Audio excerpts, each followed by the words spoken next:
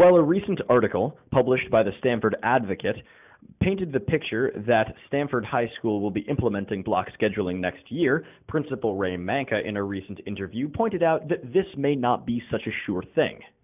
We talk about what our professional development plan would have to look like, and the work that still needs to be done there. And if we just don't have enough time or enough resources to fit it into semester two, then maybe we pivot a little bit and we also take a different approach to make sure that we can do things responsibly, that we can do things to help our staff be best prepared, because as a function of their preparation, our students will benefit.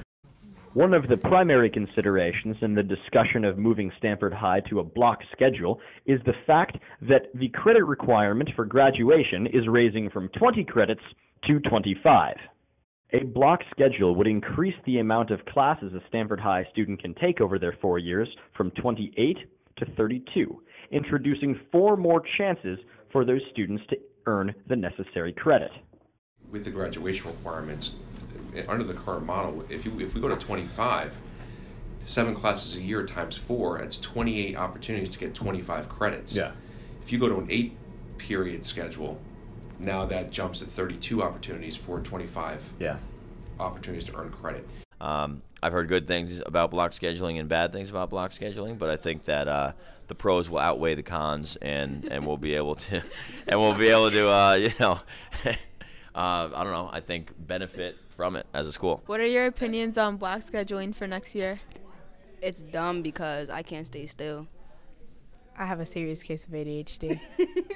I'm not a big fan of the block scheduling because, if there are some classes you don't like, then you have to, sit in them for a really long time, and I don't want to do that. Yeah, I agree with her. Well, I don't think it's that bad because, teachers always complain we don't have time with, our regular schedule, today, this year.